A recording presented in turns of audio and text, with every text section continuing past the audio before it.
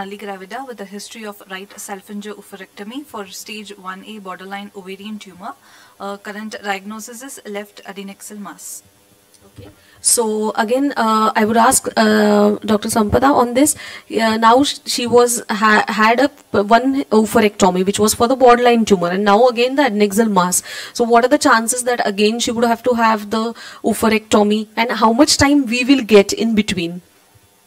We have to check the size of the adnexal mass, see if there is some normal ovarian tissue is remaining. Okay.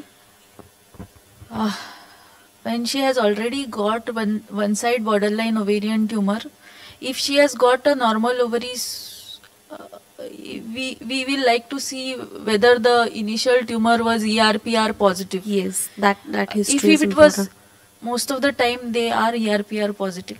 So if it is a ERPR positive and there is a very little, if the large amount of ovarian tissue is left, we would still do only the mass removal and leave behind the normal tissue. But if it is entirely gone, then I would not prefer it to be stimulated by this thing. Rather go for a donor egg. And correct. So those options also have to be discussed. So I would like to ask Dr. Chaitra on this, her insights. Yeah, this is a difficult case scenario because we have already removed one of the ovaries, and there's the other ovary which could possibly also have a borderline ovarian tumor.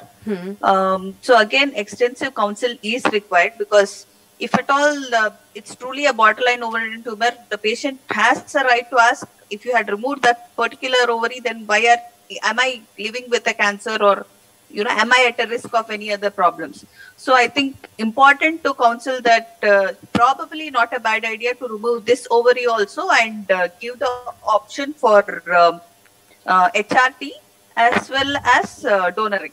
Yes, I think I would agree with Dr. Sampada on this. Yes. So these options in such a situation, sometimes like a critical or dilemma, so we have to have the options of the donor eggs with us.